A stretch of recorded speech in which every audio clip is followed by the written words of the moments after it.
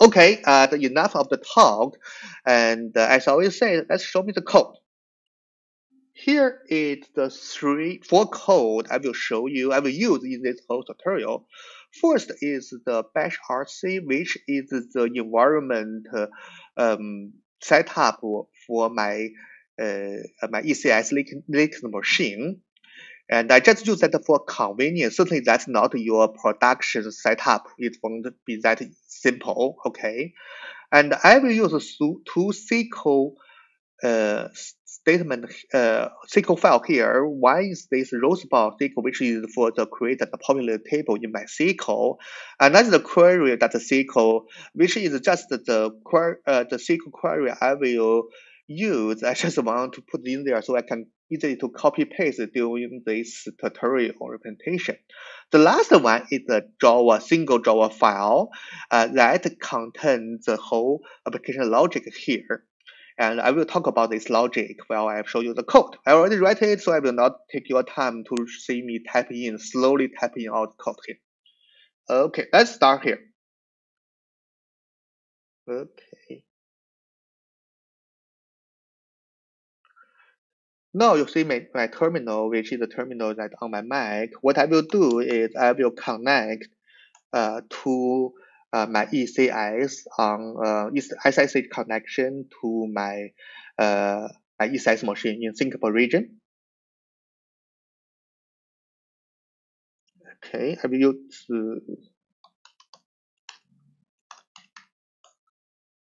okay, now I'm logging in. The first, as we will show you this file.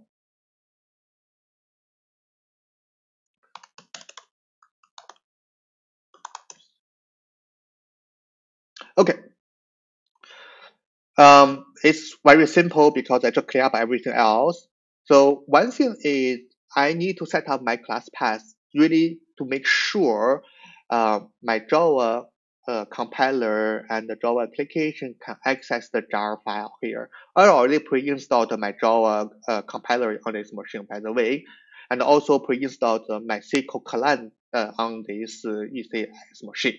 Okay, and this for the so this we have talked about the class path for the jar dependence files, and this is the aliens I set up so that I can connect to my MySQL server on command line of this ECS machine. And that to save me some trouble, I do put in the Redis URL and the MySQL URL here. And certainly I have my database username, database password here, and my database name is my text. So this is the file for the environment. Okay, creating here. And the next one, let me go to my code.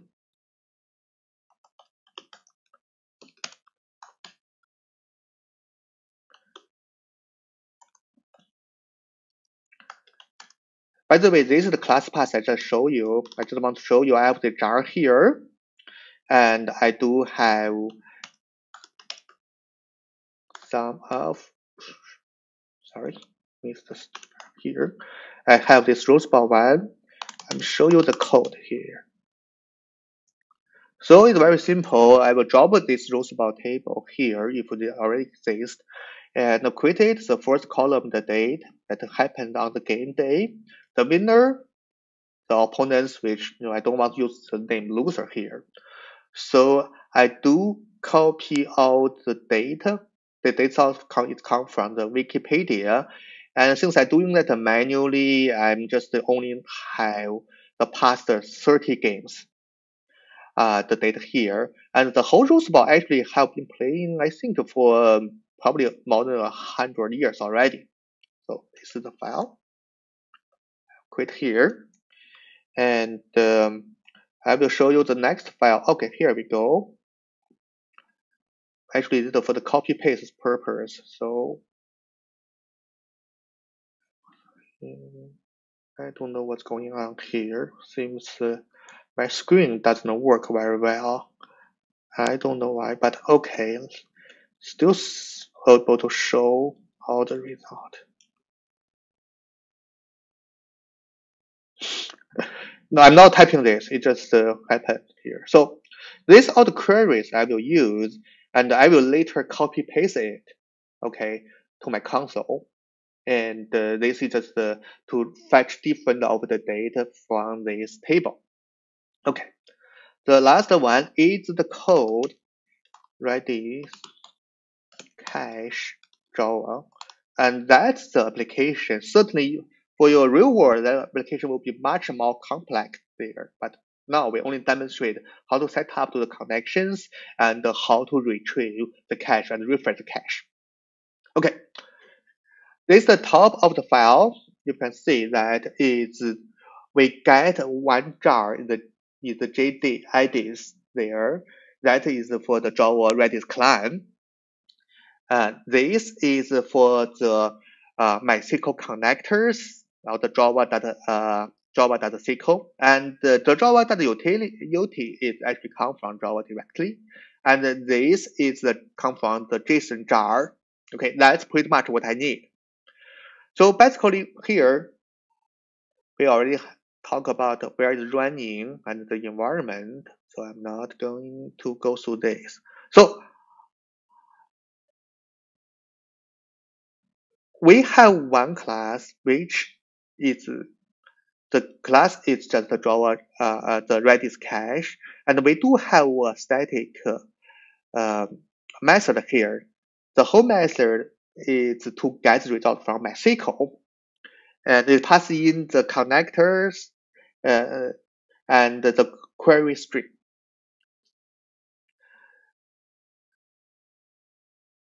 So basically, this is a very simple Java example code how to retrieve some result uh, from this query result.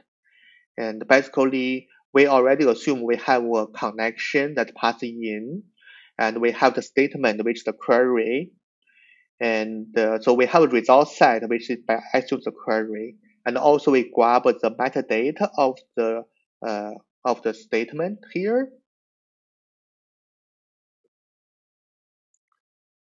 And so because of metadata, we know how many number of column, which by the way is 3 here. And now we have the JSON object. We will do a loop, the while loop, which is keep getting the next row. And for this for loop, it loops through the number of columns, and to get the column result, put it as the JSON object into this JSON array out of the while loop. And at the end, we will get the length of this array, which is equal to how many total rows of this result. Close the statement and return this JSON array. By the way, this is really nothing to do with Redis at this moment. And you can certainly, if you choose to use the string, will be totally fine. So you don't have to use JSON. It just, in many cases, JSON is much easier to use here. That's one important thing. I do declare a time to live value. This is for Redis key. So by default, Redis, every key of Redis have a life cycle. And here I use, well, this is the 5. Let me change it to 10 just for me to easily to demonstrate later. 5 too short. So by doing that, you literally will see how I use this constant to set up each key. Now we have it, and we will use this environment variable to set up the access. By the way, I forgot to mention earlier, for this particular Redis server, I choose to enable to access without passcode access. So that means I didn't set up a password, and so any all the application within the same VPC can access this Redis server without a passcode. Okay, since I already have VPC protect and this testing environment, it should be okay. And for MySQL, I do need to have this endpoint and also have the username as I show the password, the DB name to access there. Okay, set up the Redis connection. As always, I grab the environment variable, which by the way, we just show you how we set up it, which is in the bash rc. And we do a connection. And here, it just do a testing to see whether we access or not. Okay. Now set up these MySQL connections. The same thing here, set up, grab all the environmental variable, and I will get the first SQL query using the scanner. By the way, here, because a simple demonstration, I didn't test whether this query is a valid SQL query, and it will through error message and terminate this whole program if the input string is not a valid query. Okay. Now in a try, because we set up a connection, just try to catch all the exceptions. So we get this MySQL collector connection.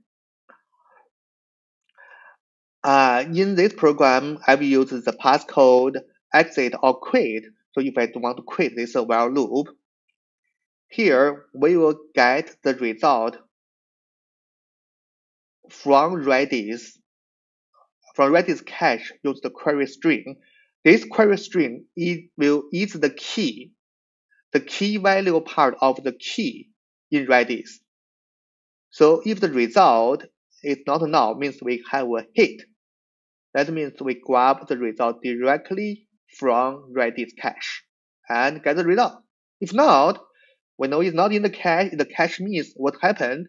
Let's go call that a method we just discussed earlier to get the whole result.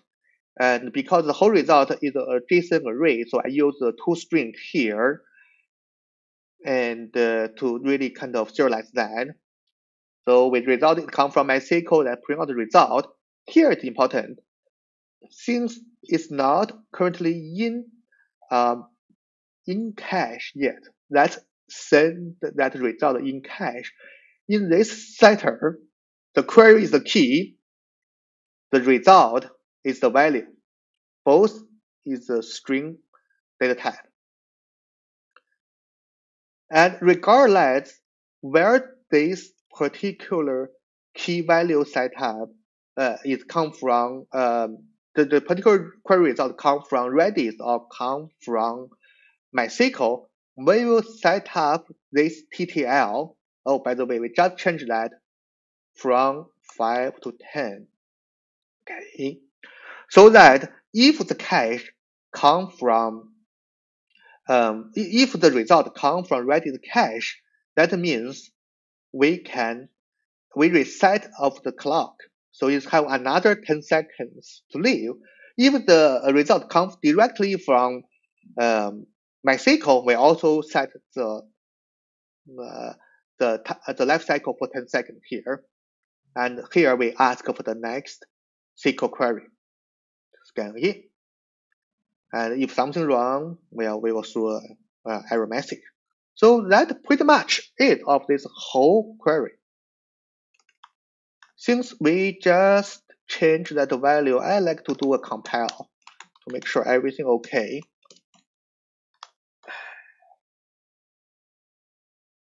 Hope it works. No, I cannot do it yet.